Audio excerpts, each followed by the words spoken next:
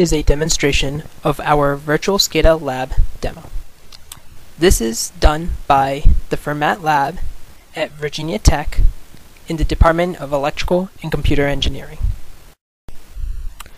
In this video, we will start by introducing supervisory control and data acquisition systems, also known as SCADA systems. We will then show our VirtualSCADA infrastructure and how we designed the VirtualSCADA lab. We will go on to the back-end construction of the VirtualSCADA lab, and then to the front-end construction and the HMI of the VirtualSCADA lab. Finally, we will show a demonstration of an IEEE 9-bus power system.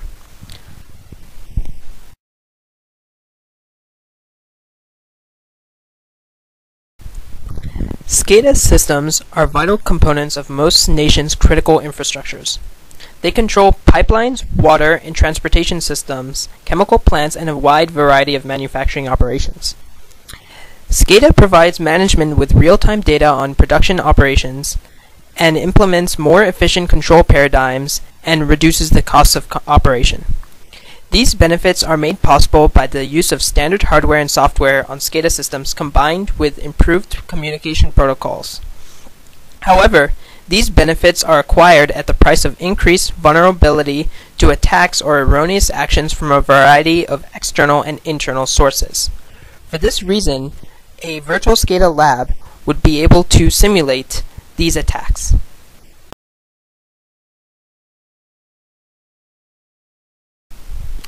A SCADA system consists of 4 parts.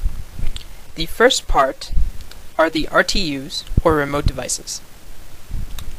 These send information through a communication infrastructure to a SCADA data server, which collects all of the information. This information is then displayed on a human-machine interface, also known as an HMI. Here, we show the flow of information from the remote devices through the communication infrastructure to the data server, and finally that information is displayed on an HMI. On our right, we can see 2 graphs. The graph on the left is that of a voltage displayed on the 9-bus system. As you can see, there's a spike in the voltage. This spike will trigger an alarm which is seen by the operator at the HMI system. Now, the HMI operator can trip a fault and take corrective action for the SCADA system.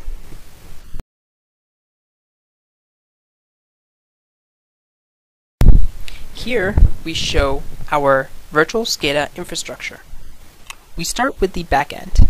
First, we simulate data using data simulator engines such as PSLF or MATLAB. We then collect this information inside of a database and have an interface macro, usually designed in Visual Basic for applications, take this information and send it through a Matricon OPC server for DDE. This sends the information via a protocol called OPC to the front end. Going more into depth on the back-end construction, we start with the data sensors and simulators. This simulates the remote devices that would be typically found in a SCADA infrastructure. In power systems, this would be an RTU or PMU. We simulate this using PSLF or MATLAB, which are common power system simulation tools. Then we go on to the local database.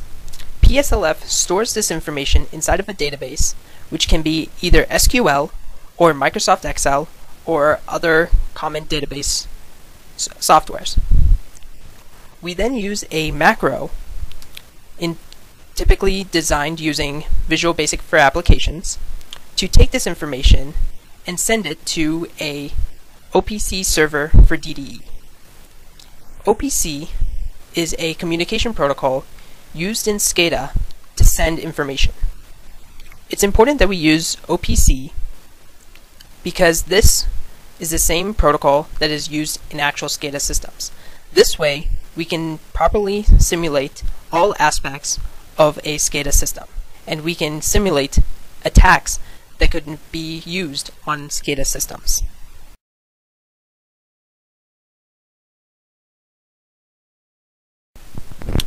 Here we show how Matricon OPC for DDE can be interfaced with Microsoft Excel and how tags can be added and viewed in Matricon OPC Explorer.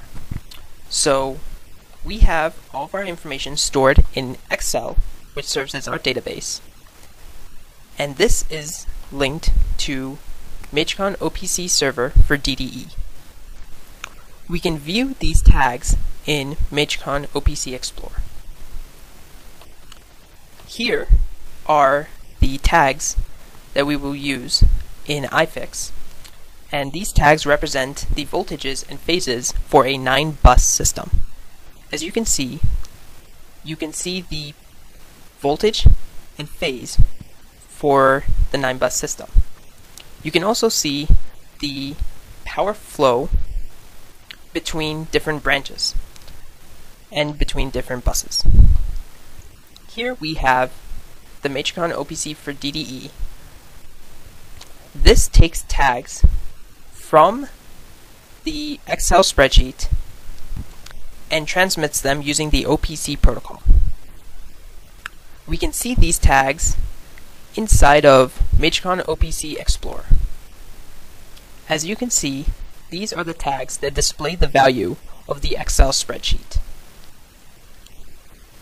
If we change one of the values inside of the database, for example, if we change bus 1 phase from 50 to 0,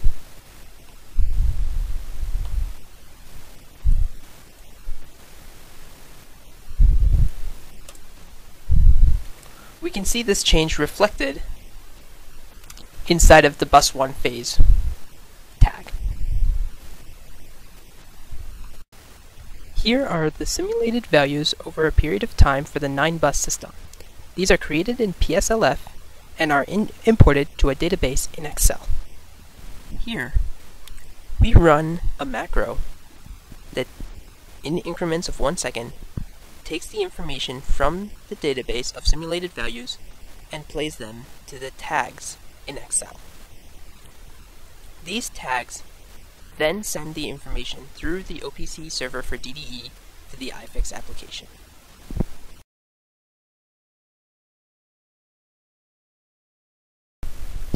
Now we go into the construction of the front end of the VirtualSCADA infrastructure.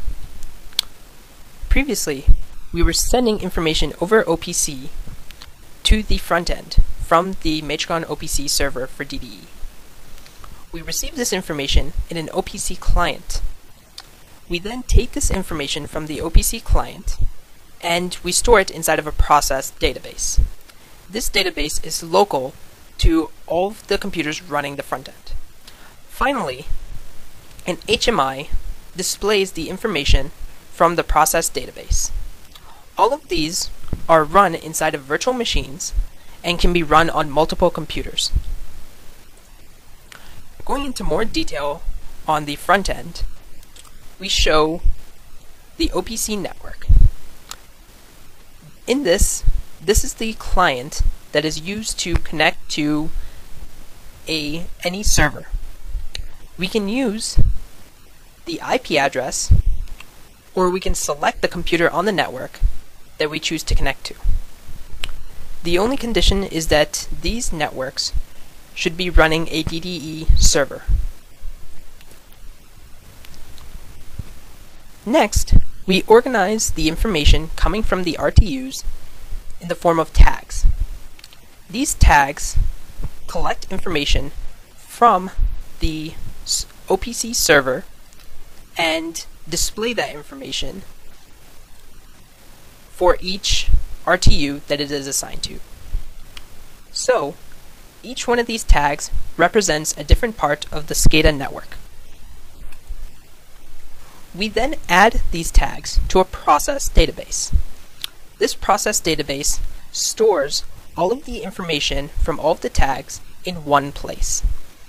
This way, the HMI can link directly to different tags and display all the information from these tags in one location. As you can see, all of these tags represent a different part of a SCADA network. In the example that we use, which is a 9-bus system, these tags represent the voltage and phase of each bus.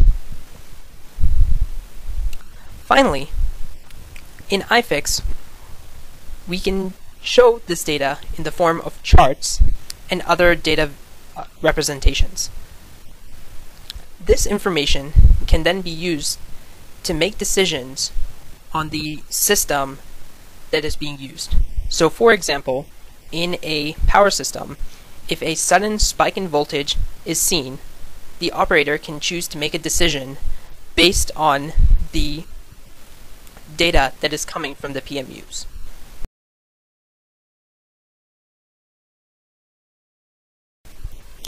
Here we will show how we can interface Matricon OPC for DDE with iFix. We start by opening iFix and by opening the sample picture that we want to use. In this case, we are using the 9-bus system, which will display the values of the tags shown previously in Excel. You can see the values of the buses voltages, and buses phase in this picture. This is the HMI that we will use. In order to link this with Matricon OPC for DDE, we need to first open the database manager. This is already opened and has the tags that we are planning on using.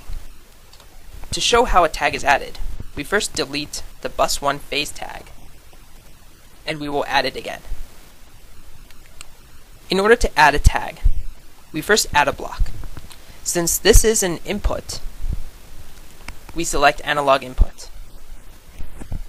We choose the name of the tag. In this case, we use the naming convention B1P, although any name can be used. We choose the I/O configuration, which first establishes a connection, and then in this, you can choose the tag that is added.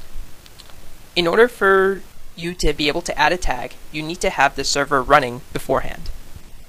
Here we add the bus 1 phase, which is displayed here.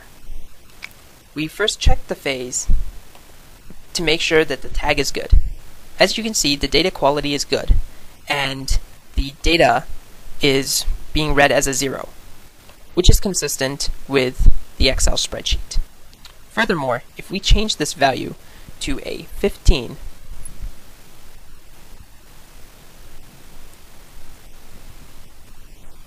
we should be able to see this inside of our power tool.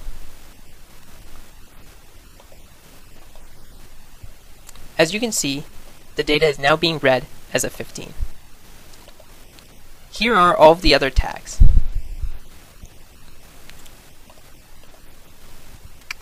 Now we have to browse and select the tag that we had just named.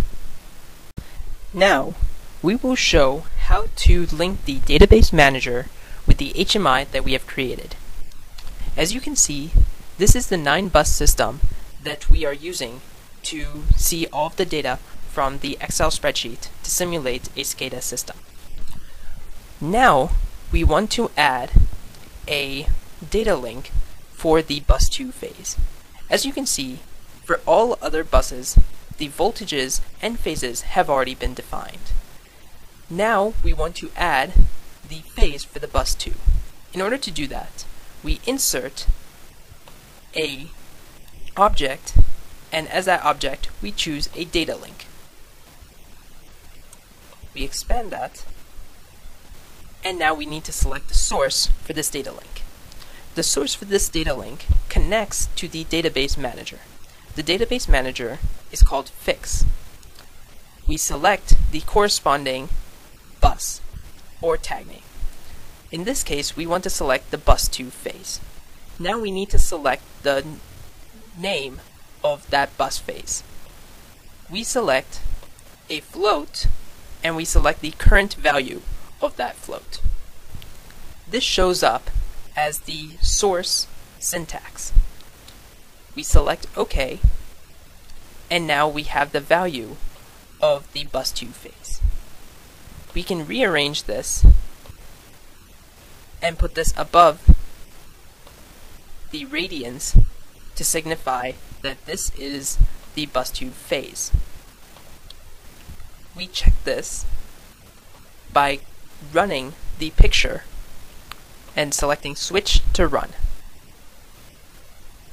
As you can see, all of the phases and voltages are being displayed. And over here, we have 0.12 as the phase of the bus 2. We check this by going back to our Microsoft Excel spreadsheet and seeing the value of the bus 2. Now, to check whether or not this updates, we change the bus 2 phase to 75 and see if this changes inside of our picture. As you can see, now the bus 2 phase has changed to 75 radians and shows that our Excel spreadsheet is correctly linked to Matricon OPC for DDE and correctly linked to our iFix database.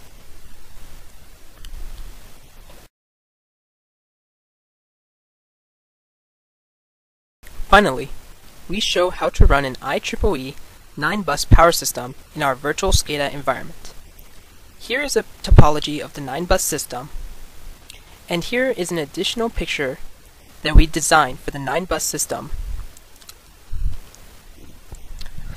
We now show how to run a picture inside of iFix. We first start with opening the database manager and making sure that all of the values inside of the tags are running correctly. As we can see, all of the current values are being displayed. We then move to the HMI inside of iFix and double-click on the picture that we want to run. In this case, we wish to run Voltage Graphs 9-bus, which is being displayed here. In order to run this, we click Switch to Run and see the voltages that are being displayed. As you can see, all of the graphs are being updated and show the current voltage and phase of the buses involved. We can stop the picture by clicking the switch mode, which switches the environment of the workplace, and we can choose another picture to run. This time we choose 9-bus 2, which is the 9-bus system that we were displaying earlier. We click switch to run, and we can see the phases and voltages of the 9-bus system. Again, in order to stop the picture, we click switch mode and it stops running the picture.